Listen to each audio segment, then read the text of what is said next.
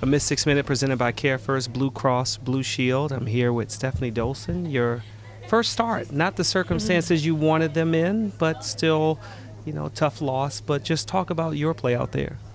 I mean, I don't think it was a big difference, starting or coming off the bench. I just tried going out there and playing as hard as I could.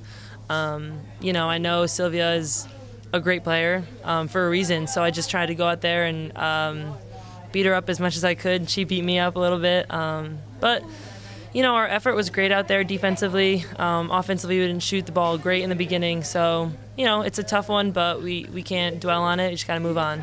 And you talk about the slow start. How do you try to fix that when you go at Connecticut again after that double overtime loss? Just know that it happened here and that we won't let it happen again. Go out, push the ball quickly up the court, Connecticut, and just shoot the ball well, shoot it with confidence, and know that the shot's going to go in. We're down to the last stretches of the season, win and in.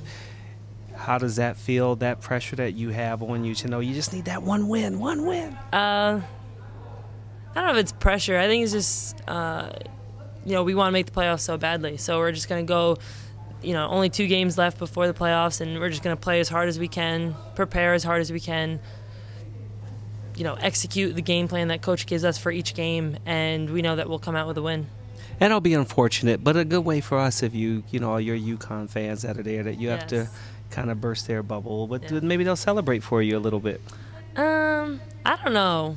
I got a foul last time, and they all cheered for it, so they're pretty loyal to the Sun.